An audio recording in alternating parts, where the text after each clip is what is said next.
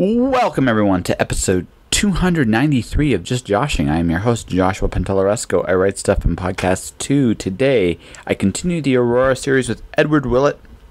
Ed is a podcaster as well.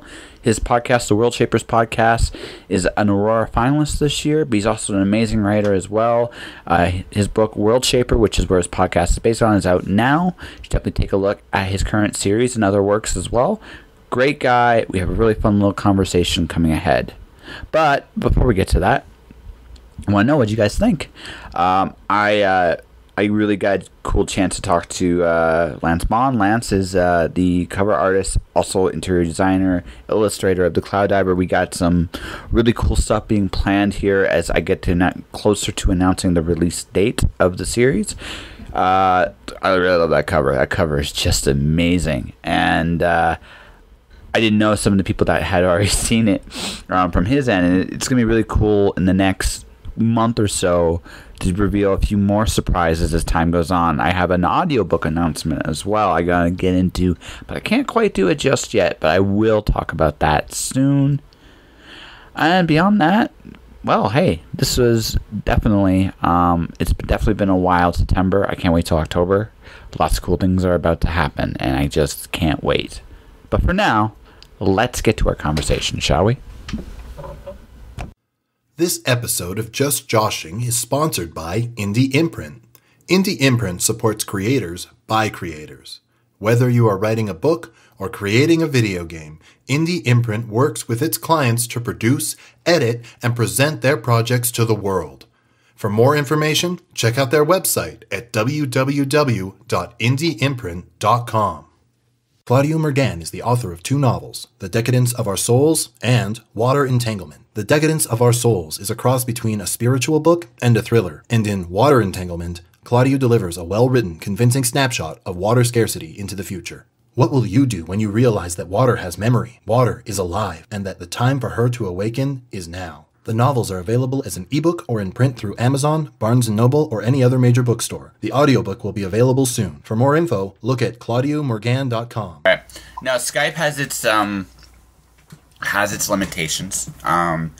Like sometimes it's great. Like sometimes it's actually really, really good. But sometimes I tried doing an interview 2 weeks ago with a guy in California. And we just would go in and out all the time. It just sometimes Skype is just an evil overlord. As I turn the recorder on Skype. I think it's just the internet in general. If you get it, how many pipes it has to go through before it gets where it's going. That's right. Because we all know the internet is a series of tubes. Exactly. That's right. That's an old joke for people who may or may not remember the Bush administration, which sometimes feels like a dream compared to this, which is weird, but that's okay. How you doing today, man? I'm good. Yeah. So first and foremost, I know that I started checking out your podcast. So why'd you start your podcast? If you don't mind my asking. My background is in journalism. That's what my degree is in, and I started as a newspaper reporter and then eventually editor in my 20s. So I've done a lot of interviewing of people over the years, and continuing in a freelance basis, I've done a lot of interviewing of people for newspaper articles, and then I hosted my own TV show for a while, a call-in computer show of all things, here in Regina for almost 10 years. And I've done quite a bit of radio. I had my own radio program on community radio here for a while too, and I thought, maybe I should just take all those skills and bend them towards talking to other writers, because I love talking about the nuts and bolts of writing, and so that gave me a focus, and away I went. And of course, it tied in with the new book, because the podcast is called The Worldshapers. Yes. And the first book in my new series is called Worldshaper, and the series is called Worldshapers, so there's a certain synergy there. Well, it definitely doesn't hurt the marketing end of things, that's for sure. But, I mean, no, the thing about podcasting, right, is everybody has a good podcast, has a good focus, all right? The nuts and bolts of world building, which is what you do, is a really, really interesting take on a writing podcast, because writing podcasts, a lot of them are very business of writing, and there's nothing wrong with that. There's nothing wrong with that at all, but there's a lot of those, and you don't have the you don't have the variety, whereas world building is always just fun because everyone has their own approach to, like, you know, building their worlds and how they construct things, and it's always neat. It's almost like watching how the Lego blocks are made, you know. Well, it's not really just world building. It's literally about the writing process, the creative process from getting the idea to outlining to first vision process to the editorial process, all of that stuff, and then so the world building would be an even narrower focus, I think, if you just focused on that. But I've tried to expand it to the entire creative process, and just to find out how writers do what it is that they do. Which again it's still a good it's still a really good focus because we all have our own techniques which work for us. So what have you learned? Because you've interviewed quite a few people at this point. Yeah, I think I'm the number I've interviewed and the number that have gone live is different. I think I'm in episode 27 as far as the number that have gone live, but I've got 3, I think, already recorded that'll be coming out. So about 30 people that I've already talked to. The similarities and the differences are all interesting. Almost all of us who write in science fiction fantasy, and everybody I talk to is in the field, at least, if not in the core part of the field, they are at least writing something that falls within science fiction and fantasy. And almost all of us got started as readers, so that's one thing that I think pretty much every writer of science fiction has in common, is that they started reading the stuff and they fell in love with it. One or two that came in through comics or media, and then moved into the written side, but most of us started as readers. But then the differences are interesting too. The level of detail that people go into in their outlining, for example, ranges from people like Kandara Blake, who basically almost wings it entirely. When she has the idea, she just writes to see what happens, to Peter V. Brett, who writes 150-page outlines and then just fills in just fills it out.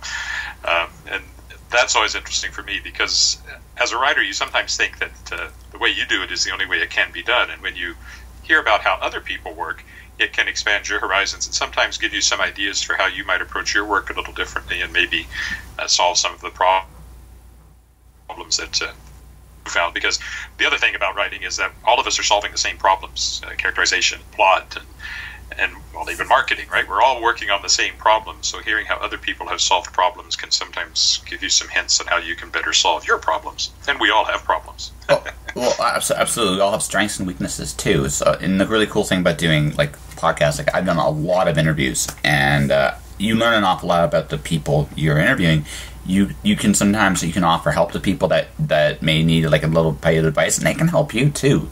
And it's a very that's the thing I enjoy about podcasting, is you get that chance to hear a piece of a person's story, because no matter what they give you, you learn something about them, and you can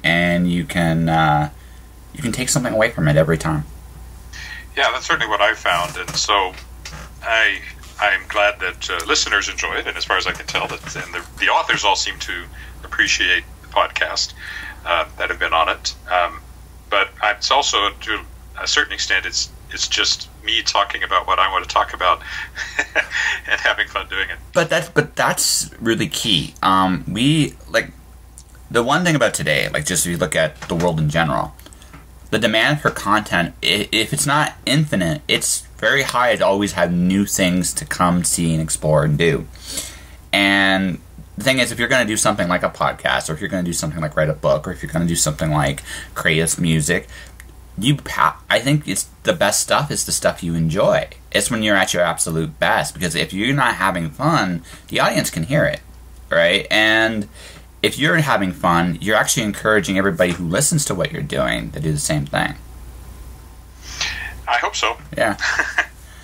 I tend to believe that that's how it works. I think people can feel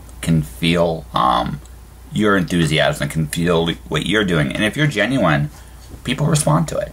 That's just my opinion. I may know nothing, but it seems to work out. There's the old joke, of course, that if you can fake sincerity, then oh God, you really got it made. Oh wow, yeah. I mean, the fake it till you. I think the counter to that is you can fool some of the people some of the time, but you can't fool all the people all the time. Sooner or later, I think you you slip up if you're not, and when that happens, you lose your credibility. But I mean, I'm really happy that you've found it. So do you have like a master plan to go forever and ever with this, or are you just going to do it for as long as it's fun? I don't see myself running out of people to interview, especially since I only do one every 2 weeks. So I've only changed that for 1 month because I was so successful at getting interviews. I felt I had to catch up, so I wasn't pushing them too far off in the future. So that's only like, well, if I do it every 2 weeks, 26 authors a year, and that barely scratches the surface. And there's always new authors coming along. And I try to step outside. Like, certainly I've made a point of reaching out to people that I particularly enjoyed, or people that I knew already through, conventions and things like that. That's where I started. But now I'm starting to, get people suggesting authors to look at that I might not have thought of. I have an author coming up named Shelley Adina, who a friend of mine my wife is an engineer, and this is a college friend of hers who's also an engineer. And she loved the steampunk novels that Shelley was writing, and I'd never heard of her, but I read one and I enjoyed it. And so I talked to her, but she's coming not really from the core science fiction and fantasy world at all, but she's writing these great steampunk novels, because the other thing she writes is Amish romance, which nice. I would never have talked to somebody who wrote that if I hadn't, reached a little outside of the core. If you keep doing this, like when I started my show, it was once a week. That was it. I found that as I kept doing it, I kept getting more demand for interviews than I could possibly fill. Even now, I am always at least at this point 6 to 10 interviews ahead, and I do a show twice a week.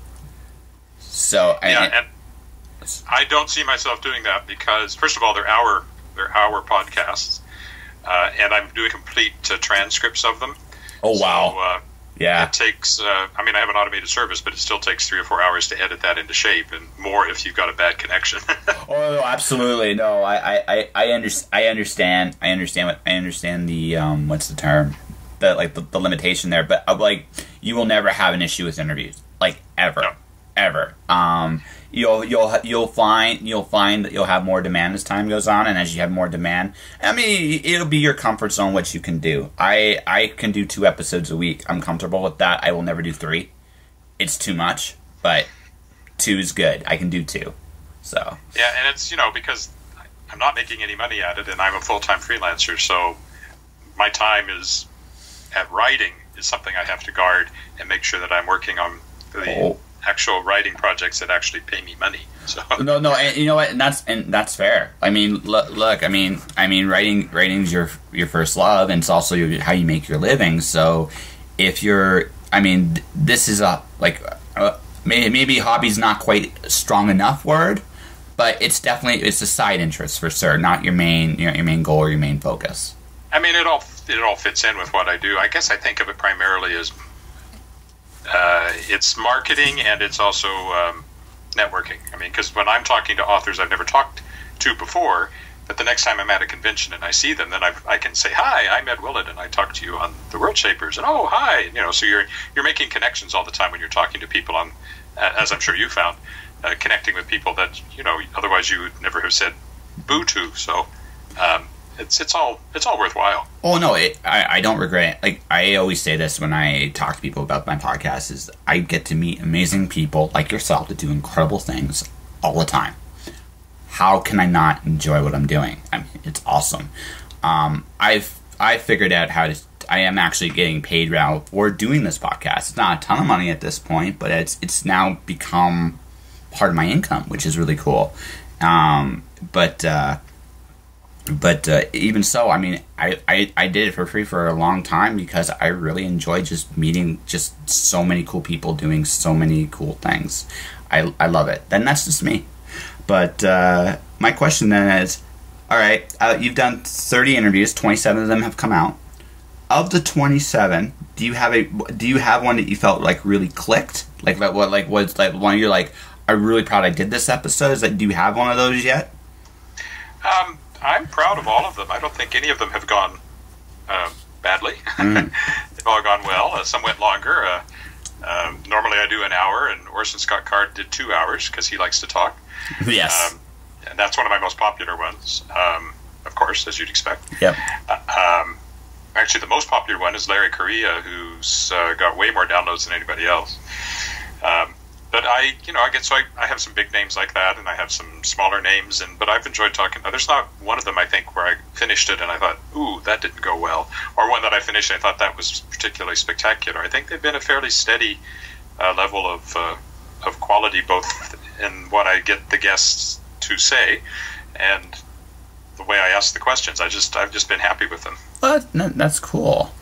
So, I mean, good luck by way of the Aurora. Congratulations. So, oh, yeah, you too. Yes. Listen, if you kick my butt, I have no shame to say I lost to Ed Willett. I can live with that. I can totally live with that. You know. So good luck on that. So how are things going with your Worldshapers series? Are things progressing well? Are you into how is the second book coming along? The second book is done and in the hands of the publisher. The arcs are out and in the hands of reviewers. The way they're timing it is that book one, Worldshaper, which came out last September, is coming out in mass market paperback in August. And they've even changed the cover slightly on it so that it looks more of a piece with book two, the font and on the cover. And then the second book is called Master of the World. It comes out in September, so the paperback will come out, you got a month, and then if people have found the paperback and they're looking for the second book, it'll be right there in trade paperback. Mm-hmm. And also coming out in audiobook at the same time, which is unlike Worldshaper, where the audiobook came out a few months later. So hopefully it builds. I've turned in and had approved the proposal for the third book, so I think that's going to go ahead. And then we'll see how long it goes after that. I mean, people need to read it. That would help a lot. Yes, it would. By the way, I am jealous of that title. That is an amazing title, Master of the World. That's fantastic. Well, I stole it from Jules Verne because that's the name of one of his books, and the reason it's stolen from Jules Verne is because the whole Worldshapers series is based on this idea that there are this labyrinth of shaped worlds, and the people who shape them live inside these worlds that they shaped. There's a whole backstory to that. But my main character is traveling from world to world to try to save them from this adversary who's kind of took her world away from her. And so each world will be, it's basically like a novelist living inside their own worlds, these shapers. And the second world she comes to was shaped by somebody who really, really liked Jules Verne and has styled himself within his own world as Master of the World. And so that gave me the title, and it also gives me all this great Vernian technology. There's, flying machines and submarines and floating islands and all that kind of stuff from Jules Verne. This series must be such a kick for you to write, because it's almost like it's satisfying, your fandom as much as it is your creativity. It was an opportunity, and the reason I crafted this story, I mean, this whole thing was built around the idea of being able to write books. Any kind of book I could think of, I could fit within this series. It's one of those. I think it's one of those concepts that, like Doctor Who, right? That's got to be the best fictional setup in the world, because you can tell any kind of story you want within the context of the Doctor Who universe, because of the anywhere in time and space. Well, I think Doctor Who is definitely the greatest television concept of all time. It's one of the greatest ones. Exactly. Yeah. All time, that's tough, because for me, I think of stuff like Batman, who's also a really elastic character, and I just think of just some of the other archetypes in fiction. It's up there. I'll give it to you. It's up there. I'm not sure it's number one, but it's up there. Yeah. Well, not so much. It has not. I'm not even thinking about the character or anything like that. It's just the fact that they came up, probably almost inadvertently, but they have a concept which allows you to set a story in any kind of world that you want to set a story in. Absolutely.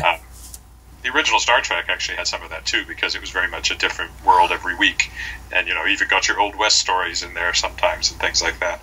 So my next one, like this one, is Vernian. Yeah. Book 3 is set in a world which has werewolves and vampires. Nice. So it's that kind of a world. And book 4, if it goes ahead, will tentatively going to be a film noir, gangster-ridden kind of a place. And so even the level of technology changes from world to world, and the ones that I've mentioned in passing that exist that we won't see, but in the first book, when one of the characters pops out of that world, who then goes to tell my main character what's going on, he just came out of a Shakespearean world, which would have been fun to write, except I don't think I could do a whole book in iambic pentameter. So.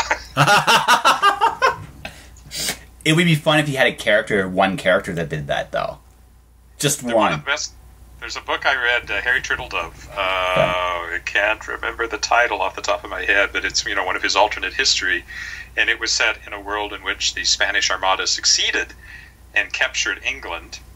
And one of the main characters is William Shakespeare, so it's full of Elizabethan theater and full of faux Shakespeare, because Shakespeare actually helps get Elizabeth back on the throne and throw the Spanish out. I wish I could remember the name of it. Oh god, I want to know, because I like Turtledove, right? But I don't know which one you're talking about either. I can't remember the title, but you could easily find it with a little search. Yeah, I will. I definitely will. That sounds so cool. And he did a very creditable job of faux Shakespeare. Yeah. Well, I mean, that's a cool thing. Like, you have a series. Let's say, like, you can even do like modern offers. Like, you do a Robert Sawyer based world, or you could do or if you want to go a little older, like Roger Zelazny. That would be really cool. But yeah, absolutely anything is possible. And yeah. The series is open ended. I know where it's going. I know what the end point is. But getting there, I can take as long as the publisher is willing to let me. Well, which is a great thing, because I don't feel this is like, when I look at sometimes a science fiction or fantasy series, and I'm looking, when you get to books like 6, 7, 8, 9, like when you get like deep into a series, sometimes you can see and I think it's just this fatigue. An author just seem tired in those points, right, at certain books, just because of you've been writing the same characters in the same worlds for a long time. The series doesn't have that problem, really. I mean, you do have a character that you're evolving throughout the series, but you can go to different worlds, you can do different things, you can go through different themes, plot, like, everything can be different every time. That's my hope. And yeah, that's what I hope I get to explore for several more books to come. Yeah, good luck, man. That sounds fantastic. So, what else is going on with you at this point in time? Well, this fall I will be writer-in-residence at the Saskatoon Public Library, which is always a nice gig. I did it once before at the Regina Public Library. So I'll be spending, they pay me. I get an actual paycheck for like 8 months, which is really cool. And I spend 40% of my time working with local writers who want to come in and show me what they're working on, and I offer suggestions and answer questions, that sort of thing. And then the 60% of my time I spend on my own projects. And the main project I'll be working on during that time, Cheezine is going to publish a dark YA fantasy involving shapeshifters, which I need to write. So that's what I will be working on primarily over that time. Plus, of course, whatever's going on with Worldshaper, I'll have to be working on that as well. And I also have a middle grade book out with my agent that's making the rounds right now. So I have hope for that. It's called The Fire Boy, and it involves elementals. So nice. A few things like that out there or about to be written, and I've got more ideas than you can. Like most writers, ideas aren't a problem. It's just finding time to write everything. Well, yeah, and they're also kind of like, as one of my writer friends are, they're like kids in the car. Like, there's the one beside you that you're working on, and then there's like 3 or 4 in the back that are just trying to yell at you for attention all the time. It's like, what about me? What about me? It's like, but I'll get to you. Yeah. I promise. I get to you. And sometimes you don't, and it sucks, because there are sometimes you have some gems. Sometimes though you can slip ideas into your other stories, especially if you're not going to. It's like, I can't tell a full story with you, but maybe I can combine you with this one and make it work. Sometimes it happens. Worldshaper is a great series for that. Yeah. For getting ideas out there, or just having fun. One of the best things about it, from my point of view, is that it's largely, not entirely, but largely written in first person.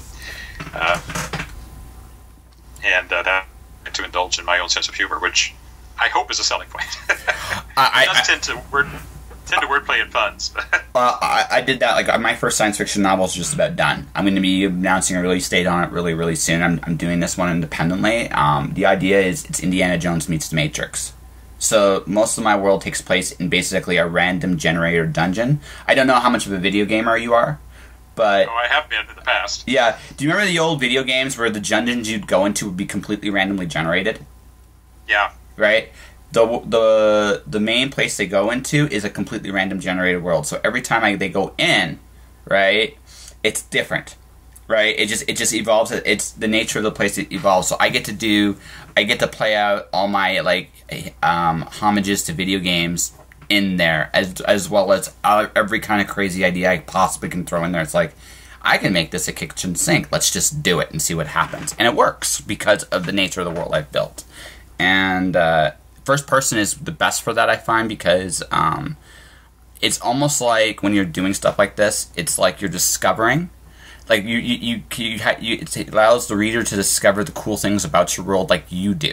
And I think that's the cool thing about first person. Third person's, don't get me wrong, is very good. I definitely see why in fantasy, in particular, that's usually the way they explain worlds and stuff like that. But there is something to be said about that discovery part of first person that makes you go, this is really cool. I don't know, maybe you agree, disagree on that? Well, they all have their place. Yeah. The challenge with first person is, of course, that if you are entirely in first person, you can never tell the reader anything that's happening anywhere except where that person is.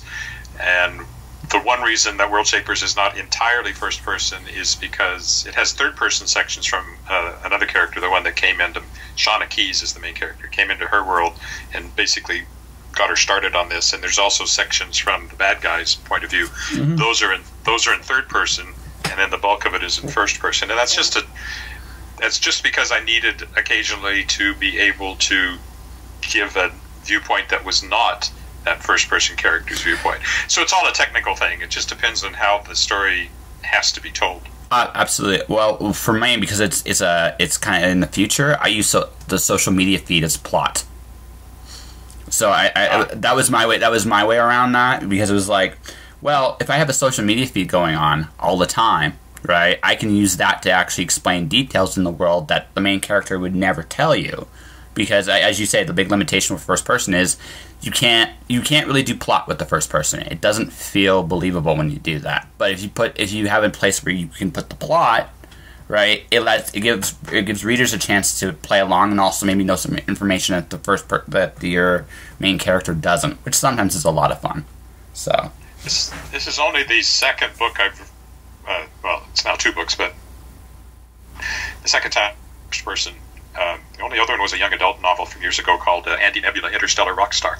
And that one was first person. But otherwise I've done third person. Usually third person, it varies. Multiple viewpoint books. I've also done third person from a single viewpoint, which is almost like first person, but not quite. Although it still has the same limitation in that you can only talk about what the character is seeing if you're really tightly in that person's head. But for some reason, that book didn't feel to me that it would work well in first person. I liked it in third person. So it's just, I don't know. This is one of the things we talk about on my podcast. You know, all these nuts and bolts they're interesting to talk about, and they're all writing problem. Yeah. And which one you choose depends on how you want the story to be presented and how you want the reader to experience it. Yeah, which is ultimately what we do when we tell stories, is we're trying to create an experience that a reader will remember. That's the goal, anyway. So that's the goal. Yeah. Well, it sounds like, man, you got a lot going on for you, and congratulations on everything you're doing. That sounds great. It sounds great. So, I think we have a good interview here. What do you think? It sounded good to me. Okay, sounds great for you. No earthquakes, so no rumble noises. I was actually disappointed because when you told me there would be construction, I was expecting like the dun dun dun dun dun dun dun dun, and it's like, no. The house did actually shake a couple of times while we were interviewing it, but I guess it wasn't picked up by the mic, so that's good. No, it wasn't. So you survived an earthquake then, I guess. I don't know. Anyways, how about this? So why don't you promote your podcast? Do you know when the book dude's come out? What, you said September? September 10th. Yeah, so why don't you promote your book, your podcast, and how people can find you? Okay. Well, the next book is Master of the World. It comes out from Daw Books in trade paperback, ebook, and audiobook on September 10th. The first book in the series, Worldshaper, will be out in mass market paperback 4th, I think, somewhere along there. It's already out in trade paperback, ebook, and audiobook. You can find me online in various places. My podcast, The Worldshapers, is at theworldshapers.com and on Twitter at theworldshapers. You can find me at my main website, which is edwardwillett.com. 2 T's on Willett, Willett. I always have to say that because the second T gets dropped all the time. I'm on Twitter at ewillett. I'm on Facebook at edward.willett. And what else? I have an online store where you can order autographed books. That's edwardwillettshop.com. And, and I have my own little press called Shadow Paw Press, named after our cat. That's at shadowpawpress.com.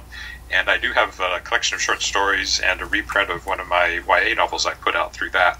So that's another place to check me out. But if you go to edwardwillett.com, all my books are listed there. Excellent. This podcast for this month is sponsored by Third Space. It is a comedy world-building podcast in which your hosts, Kevin Weir and Jeremy Berkeley, create worlds based on tropes and concepts from movies, television, video games, books, and more. What does that mean exactly? It means you can expect worlds where humans level up, mascots are real, animals grant riches, and Skeletor wants you to rise up against the bourgeois. Why? Just cuz. It's also home to the Third Space World Generator, where using the power of the RNGesus from the internet, Kevin and Jeremy create brand new worlds from scratch. Third Space can be found on thirdspacepodcast.com or on the podcast app of your choice. And that was my conversation with Edward Willett. Ed has a podcast, like I said, Worldshapers podcast. Check it out on his site. He's had some great guests. Ed, thanks very much for coming on my show, man. You're welcome back anytime you want. Always a pleasure to have you.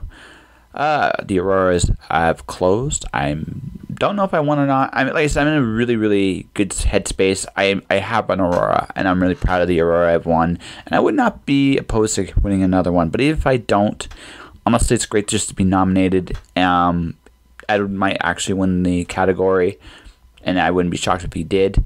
But if it is me again, cool. If it's Ed, it's cool. If it's SMBiko, it's cool. If it's Claire Marshall, it's cool. The list is really good. If it's Carrie Moran, that'd be cool too. I'm very happy with the list that's there in my category. It's an amazing class this year in a variety of things. I cannot wait to see who wins and who meet some of the finalists when I go to CanCon in Ottawa. I'm looking forward to meeting Marie Bilodeau for the first time in person. Marie is awesome. I really, really dig her, and I kind of wish I had been able to interview her for the series this time around, but maybe I get to interview her in person. I hope I get that opportunity.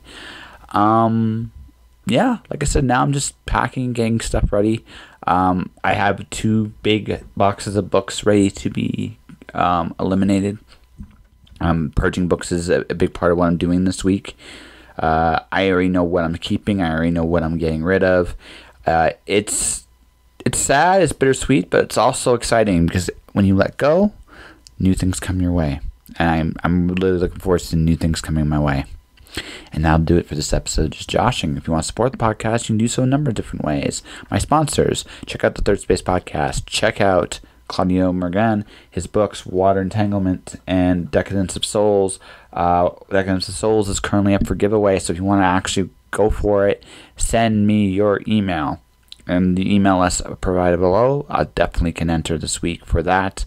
Third Space Podcast, Kevin Weir, Jeremy Berkeley. Jeremy Berkeley's doing the voiceovers now. You hear most of them. Great show. Definitely check them out.